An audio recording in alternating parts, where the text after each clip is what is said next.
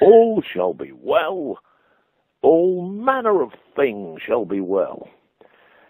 And Ian said to me, that's the last thing I said to Bill before he passed over. You're telling me that he's come back to say, yes, Ian, Juliana was absolutely right, and I'm there. Well, you can imagine, we sat there looking at each other like a couple of waxworks. And finally, Ian said, I think I'd better open a nice bottle of wine, Father. I think we need it. And so we did. And that is an absolutely factual account of my experience and what Ian said to me afterwards. Wow, that is amazing. So do you believe in reincarnation?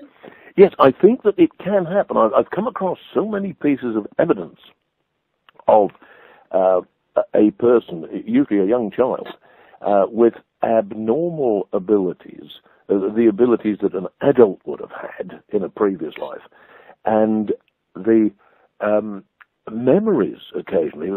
One of the classic examples concerned a young boy in India who told his parents that in a previous life he had been someone else in another state, and they were so fascinated by his certainty that that was who he had been, that they took him over to the area where he said he had lived as an adult in his previous life. He led them unerringly to the house that he said had been his when his name was totally different and his life was different. And one of his brothers came to the door, and this little boy greeted him by name and knew him as a brother from a previous life. Now, they're not all as strong as that, but there are many other pieces of evidence that suggest reincarnation as the best solution to the mystery. I also wonder just how much data and detail can live inside the DNA, and that it's possible that we may inherit, just as some people inherit an artistic talent. They're born with an ability to draw or paint or carve statues. Someone else is born with amazing musical ability. Now, that may simply be a fortuitous juxtaposition of the nerve cells in the youngster, or it could well be that they have reincarnated and brought with them some of their previous knowledge and some of their previous ability. Put it this way, I regard it as a strong possibility. I don't think it happens to all of us. I don't think it happens on a very wide scale necessarily, but I think it may happen on some occasions. Okay. Wow, that's a crazy story. So do you believe that each soul has a soulmate or a twin flame? Yes, I believe that we do.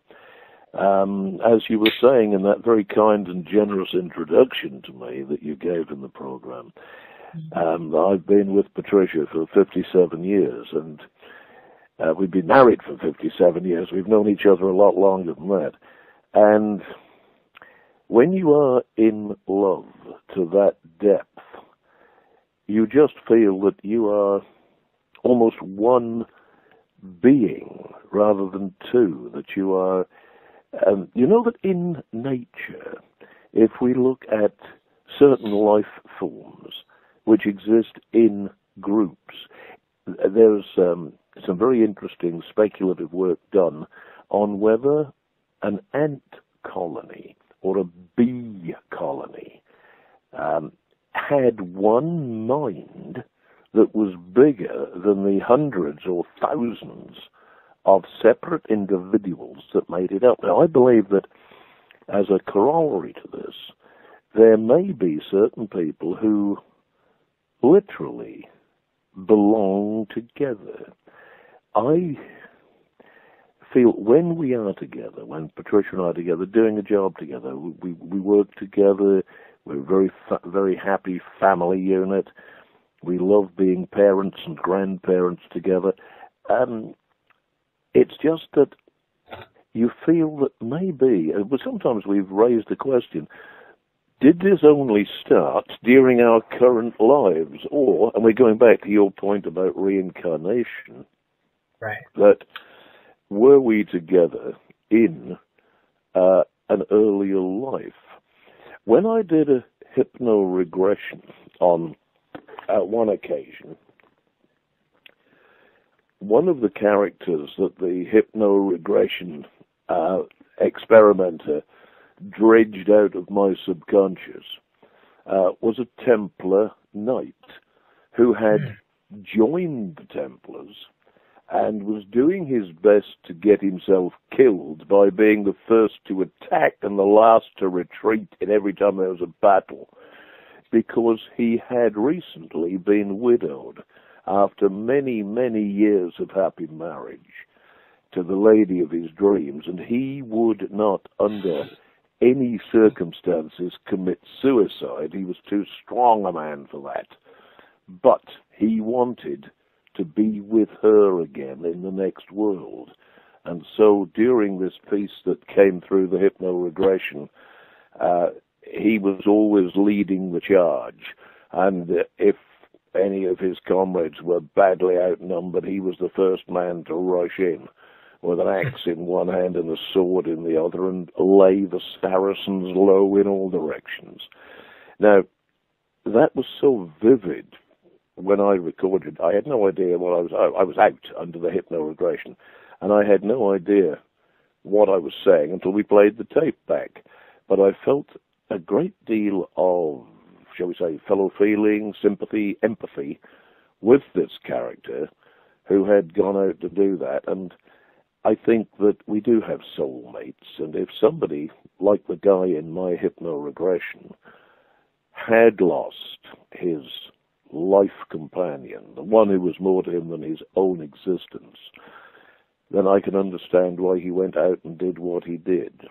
Yeah. And yes, I certainly believe that we do have, when you take the religious teaching, which says that God is love, that God is the personification of love, I believe that the most important thing in any of our lives is that kind of love, whether it's with a loving partner, whether it's a devoted parent with a son or daughter, whether it's loving brothers or sisters in a happy family. There are experiences of love which transcend anything and everything else in life. So I would go along with your question and saying, do we have these perfect companions who we are just meant to be with and who are meant to be with us? And I would suggest, yes, we do. Perfect. Okay.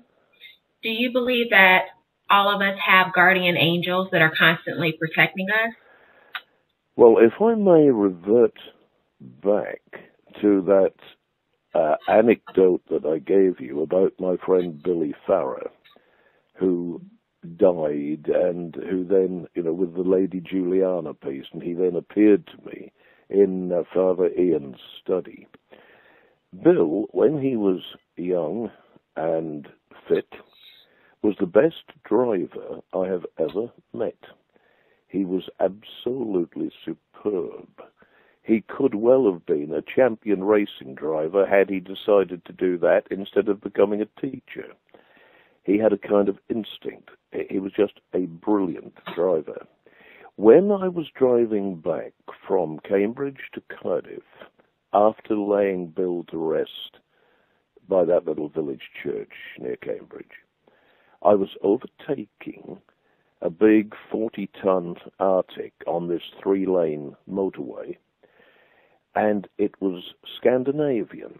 So the driver was on the left, it was left-hand drive, and it was also one of those huge articulated heavy goods lorries where the cab is way up above the engine at the front, so that the driver's feet were pretty well on the same level as the roof of my car. And as he was also well over on the left, he would not have seen that there was a car overtaking him on his right. And he suddenly changed lanes while I was halfway past him. Hit the back of I was driving a big Ford Granada, which was my pride and joy, and he swung over into the back of my Granada, hit my back wheel on the passenger side, swung me through 90 degrees, and pushed me sideways up the road, still blissfully unaware that he had got a car trapped on his bull bars on the front. And I tried everything I could think of to get off, and I couldn't. One of my tires ripped off sideways, and I say with a certain amount of pride, I wasn't frightened. I just thought, oh, well, this is it. I'm going to see the next world and answer the great mysteries. And then, if you've ever taught a friend to drive, you will sometimes put your hand over his on the wheel and say, just bring her in a bit. Or you'll put your hand over his on the stick shift and you'll say, just go down a gear. And there are good and caring driving instructors who will actually guide their students by putting a hand on that area of control to guide the student to do the right thing. Quite suddenly, I felt a very gentle hand on top of mine on the wheel. And I responded to every touch I was being, and I was also being, as it were, guided as to what to do with my feet on the clutch and the brake. And within something like 10 or 15 seconds, I had come free from the front of this huge 40-ton Arctic. I'd gone over the hard shoulder, over a ditch, and halfway up a hedge, and the car stopped. And I hadn't the slightest injury, not any whiplash, no nothing. She was so badly buckled, I had to kick the doors open to get out. But I scrambled out, and the driver of the Arctic came running back down the road, and in a lovely Swedish accent, I am so sorry, I did not seize his use. I said, I'm okay, I'm not hurt, the car's insured, what the heck. And I looked up heavenwards, and I couldn't resist saying, Bill, was that your first job as my guardian angel? And I could almost imagine him saying to the angel who was showing him around heaven, can you excuse me a moment? My friend is really a biker. He doesn't drive a car as well as I do. May I go and help him? And if ever there was a guardian angel, it was my pal Billy Farrer coming back from paradise to rescue me. Fantastic. Again, okay, so absolutely true and detailed account. That's awesome. Seriously, I love your story. I am fixated on every word that you say. Are there universal laws that govern this universe, and can we use these laws to manipulate the world around us? I think that we can.